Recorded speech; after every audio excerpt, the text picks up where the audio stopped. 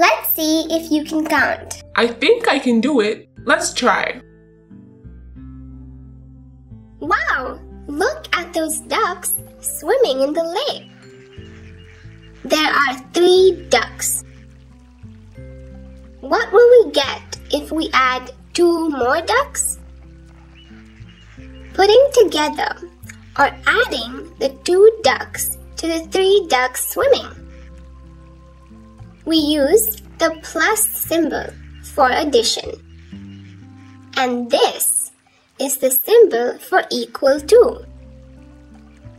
So, we write it as 3 plus 2 equal to 5. Now there are 5 ducks. Amazing!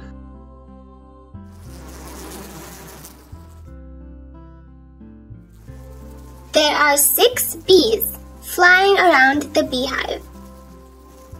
Let's add 1 more. Putting together or adding 1 bee to the 6 bees. So, we write it as 6 plus 1 equal to. Thank you for watching. Enroll now to access all 80 videos totaling 3 hours and 46 minutes, featuring introductions, examples, and exercises for Grade 1 Math.